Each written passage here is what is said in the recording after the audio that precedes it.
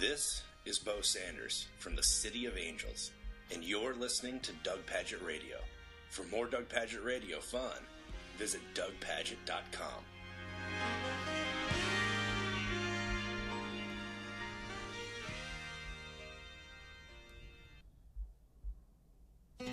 You know I love that organic cooking. I always ask for more, and they call me Mr. Natural. Kidding me? It's the wrong song. It's the right song. It's gravelly, too.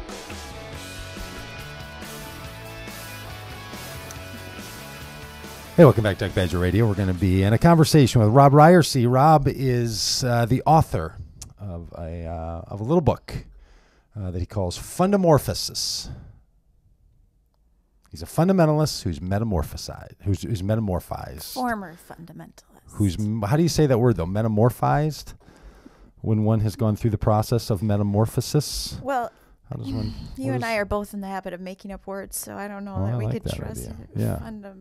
Well, we're going to ask him. We're going to ask him what he, how he morphed. He morphed. How he refers to that. So Robb has a new book out, Fundamorphous. And we're gonna ask him about the process of going from being a fundamentalist to not being a fundamentalist. Being something else. How that strikes. Hey, Robb, this is Doug Pagitt in Victoria. Hi, Robb. Hey. Hi, Doug. Hi, Victoria. How are you? Hey, we're doing great. Thanks. Robb, we're just sitting here trying to figure out how you pronounce the title of the book, though. Fundamorphous? Fundamorphosis. Fundamorphosis. See, I had this. I got myself all in the sis thing at the end. And when someone has gone through a metamorphosis, what do they say? You've metamorphized. You've metamorphosized. How does one pronounce that? I'm not sure. Metamorphosized, maybe. Yeah, right. I like morphed. He's morphed. Yeah. I mean, it sounds like he's a Smurf then, or something. Robb, tell us the story. You grew up and functioned within Christianity as from the stream of your family's liking, and had good positive experiences inside of Christianity, and then went through a significant change that put pressure on you and the kind of churches you were going to pastor and what you were doing with your life and all, huh? Yeah, that's exactly right. I grew up in a brand of fundamentalism that it was a denomination. Though they didn't like to use the word denomination, a fellowship of churches, of Baptist churches, known as the General Association of Regular Baptist Churches, the GARBC. Which it's just when it got started in the early 30s, it makes me wonder if there were no marketing executives around at the time who could have said, the General Association of Regular Baptists is probably not the best name to go with. Sounds like you're choking like GARB, the acronym or whatever. Yeah, GARB is what they call it, right? Yeah, exactly. Yeah, so that's what I grew up in, and actually, I went, grew up in Christian schools and going to Christian camps and going to church, and ended up going to a GRBC Bible college, and ended up as a third generation GARB pastor, and so for a long time kind of toted the line that was very very certain about everything, very confident in everything we believed, and no questioning it, and there was a great amount of judgment towards anybody that wasn't us, and I kind of went through a process that was kind of a slow build, being introduced to some different writers and different thinkers and some different ways of looking at things, and ultimately it kind of climaxed with a sermon series I was going to preach through the book of Genesis at the church I was pastoring at the time, and I realized that the questions I had about Genesis and the things that no longer resonated with me about kind of the pat easy answers that I had always, if I even raised those questions, let alone proffered any kind of answer to those questions, if I even raised the questions, I would have been fired. And that it really kind of sent me into kind of a dark place, a dark night of the soul, and I was, for a number of months, I kind of went through a spiritual and emotional and physical depression that when I eventually kind of came out the other side of, had this realization that, you know what, if I'm going to invest my life in this, I've got to pastor a different kind of church, a church that is okay with doubt, okay with mystery, okay with not all of us having all the answers, and a different kind of posture. And so we ended up leaving and starting a completely different kind of church. Now, Rob, one of the things I find interesting is that you write in the book that that fundamentalists and your tribe that you grew up with didn't use fundamentalists as a negative or derogatory term, right? Like, you guys were proudly fundamentalists. And that's something that a lot of people don't know in the Christian circles, is that especially in the 1910s and 20s and 30s and 40s, when fundamentalism in the United States was really framing itself in a new way, the fundamentals, the idea of a religious person being a fundamentalist meant that they were going to hold to certain fundamental truths. And there was an identified list, and then different groups, would argue about what was on the list. But there was a pretty well agreed upon list of things that people would hold to in the midst of all the rest of cultural change and shifts and all these things going on, right? And so you write that hey, look, these people weren't bad folks. They weren't even bad spiritual people. They were simply trying to be devout Christians in the way that made sense to them. Yes, exactly. In fact, have a great deal of respect for people like my grandfather, who, in the midst of pretty profound theological changes that were happening in seminaries and churches in the early 1900s, who kind of stuck by their convictions, and many of them lost church buildings, and they lost congregations, and they lost relationships with people that they had known and loved over a long period of time, and it was the strength of their convictions that led them to that. I have a profound amount of respect for that. What ended up happening, and what happens and so often, is that once those battles, it was kind of the battle mentality that was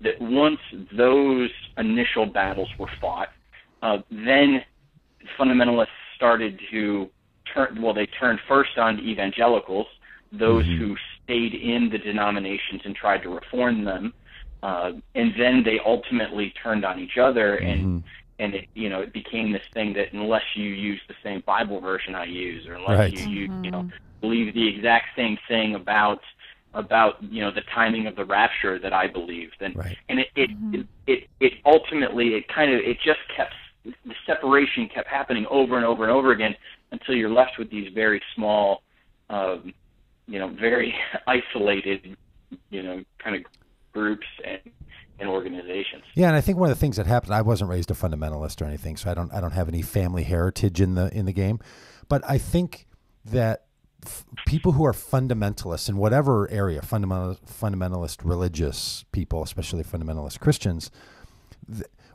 it feels to me like they just made a commitment and a bet on the wrong set of things that were going to help them stay faithful.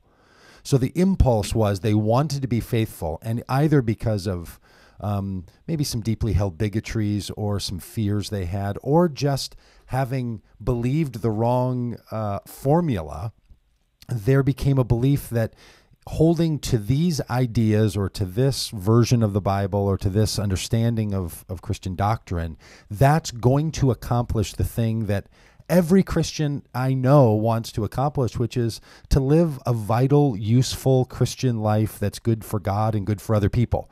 Like, everybody wants that kind of thing, but you really end up in trouble when your system has some assumptions in it about what's going to make that happen.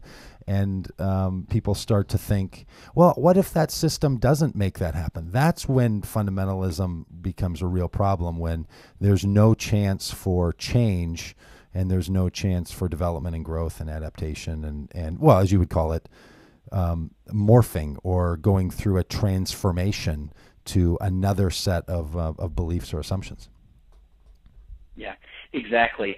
Fundamentalism, whether it's Christian fundamentalism or in I've written a bit about how, like, a lot of people, when they leave Christian fundamentalism, they just trade one fundamentalism for another. Yeah. They just get, and so whatever the kind of fundamentalism it is, whether it's about, eating organic food or voting a certain way or doing this or doing that, whatever kind of fundamentalism it is, fundamentalism is built on an idea of certitude, that we have all the answers, that we know for certain that this is how things are and how things should be. Yeah, and you don't have to know, and this is the thing that I think you're bringing up, which is a good point. You don't have to know everything. You only have to know the essential things, right? And then everything else can be with certainty. With certainty. So if you know those things for sure, then you don't have to worry about all the other things. So there becomes a hunt not only for certainty, but there's a hunt for certainty of the essentials, right? The things that truly matter. And that's where it becomes really hard for some. Where I'm sure someone like you who went through your process of saying, but look, I think maybe science tells us something different. And well, look, those things just aren't what's most important, I'm sure, is the kind of response that you heard, because that's what most people hear in those systems is, well, that might be, but that's not really what truly matters. What truly matters are these things that we hold in this particular way. Yeah, exactly. And what tends to happen is that certainty produces legalism, in the sense that, like, if these are the things that really matter, and I know that with certainty, then I have to live this way. Right. And that kind of makes sense, doesn't it? Like, of course you'd be a legalist. If you're a fundamentalist who's not a legalist, what's the point? And right. And then what happens is that legalism produces judgment of people who don't live the way that you are living. Yeah.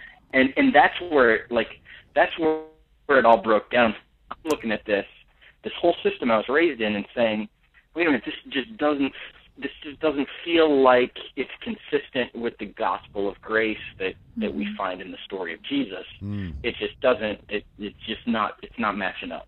Oh, that's interesting. And what seems so heartbreaking about it for you and others who have gone through periods of doubting and then changing, that in the process of that, because the community is set up in a way that can't accommodate or sustain itself with doubt or questions, that then there's ostracization that happens. And so when you're in the period when you know most need support, you find yourself without anyone, correct? Because your community shuts you out. Yeah, precisely.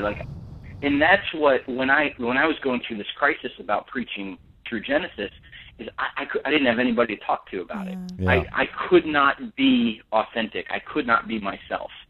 I could not express any of that. And that's what ultimately led to me being so depressed. Because I was becoming the thing that, growing up I hated the most, which was, a hypocrite. We all hate hypocrites, and I realized I am one because I'm not being true to myself. All right, so you decided you were going to start. You were going to think new ways. You were going to start another church. Did that mean you lost your family? Like what did your parents say about all this? Because I know a lot of people who, are just like, look, I'm willing to change my thinking and my beliefs, but I'm not gonna insult my mom and my dad and my grandparents. Yeah. Like I don't want to be an ass about it. My grandfather died before I was born, and I often wonder, what he must think of me. My parents have been really interesting. I think they thought it was a phase that I would grow out of. And so when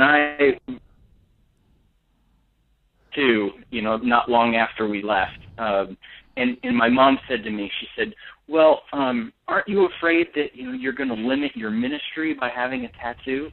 And it was this idea of like, if you do this, you cut yourself off from where you came from and you're not going to be able to go back. And that was kind of her mindset.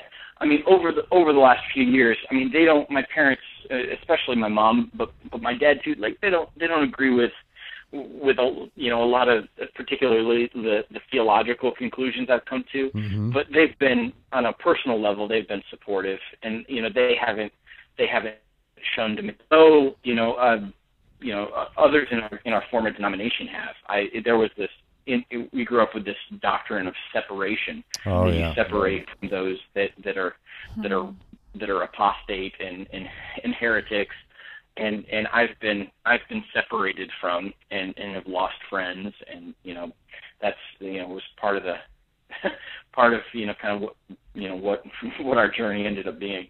Oh, that's interesting. Okay, hey, you're listening to Robb Ryerse. Robb, we're going to come back here in a second. We're just going to do a little video break here, and I want you to share with us what's going on in your book and the kind of audience and the people that you think would find this helpful, because I know there's many people who've gone through their own transitions and similar shifts from any community into a new one, and their spirituality that has gone along with that. So. We're going to just take a little break here and come back after the break and share that. And some of you may know that we asked the people making bumpers for the show if they'd give us their favorite joke. And so Bo Sanders put together his favorite little joke about Baptists and Pentecostals. So, Robb, I thought this one would be a good interlude bumper bit. So here's Bo.